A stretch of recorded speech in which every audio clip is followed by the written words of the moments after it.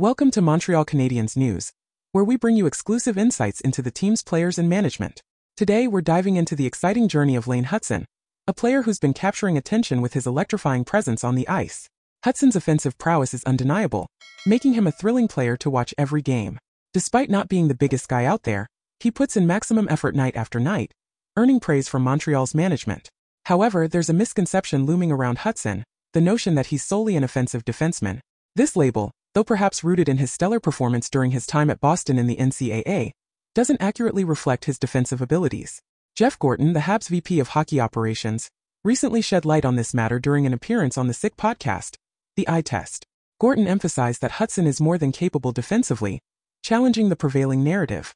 According to Gorton, Hutson's decision-making and speed on the ice have notably improved. This season, the focus for Montreal has been Hutson's overall development. While his offensive skills are widely recognized, the team is thrilled to witness his growth in other areas of the game. The management's satisfaction with Hutson's progress is palpable, fueling excitement about his future in a Canadiens uniform. Adding to the intrigue, Gorton also discussed the progress of Jacob Fowler and Luke Touch, both promising talents in the Canadiens roster. Fowler, hailed as a special goaltender, and Touch, praised for his imposing physical presence, contribute unique strengths to the team.